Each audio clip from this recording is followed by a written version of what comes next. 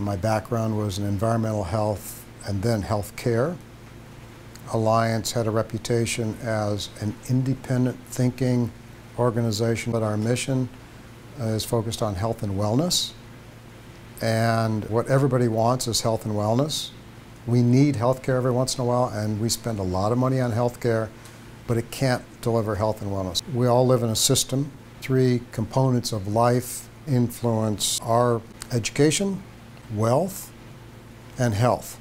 People that are lucky and successful in life have reasonable incomes, enough to have a decent lifestyle and food and shelter.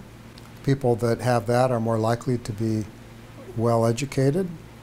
Doesn't mean you have to have a college degree, but educated enough to actually have employment.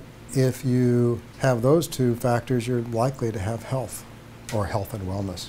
But on the other hand, if you're unhealthy, it's harder to get an education, much less hold down a job. So they all go together. This is a system.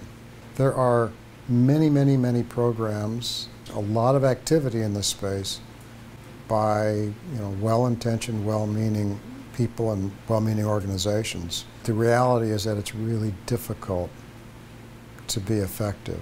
We're open-minded and open to new ideas. People who are creative and objective. Creative because we need to find new types of solutions to long-standing problems, some of which are getting worse. And the solution can't involve just spending more using the existing models, because we can't afford it. We want to make the best use of our money.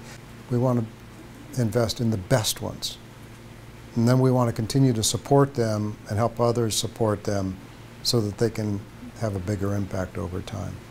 And we're persistent. We recognize that putting money into a good program that disappears after a short period of time means that the problem it's addressing has disappeared, and that isn't the case. We're dealing with long-term issues. We help them get started and then achieve sort of independent sustainability. That is, independent of our money and other charitable money.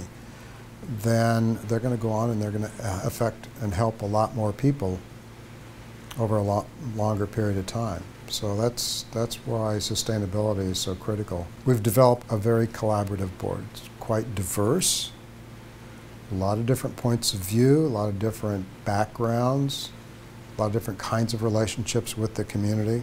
The other area of collaboration is with other funders. We attract more funding from other organizations to follow us into some of these social enterprises. We have to collaborate with the social enterprises to whom we make grants, because without them, we don't do anything. We are driven by an aspiration to do better.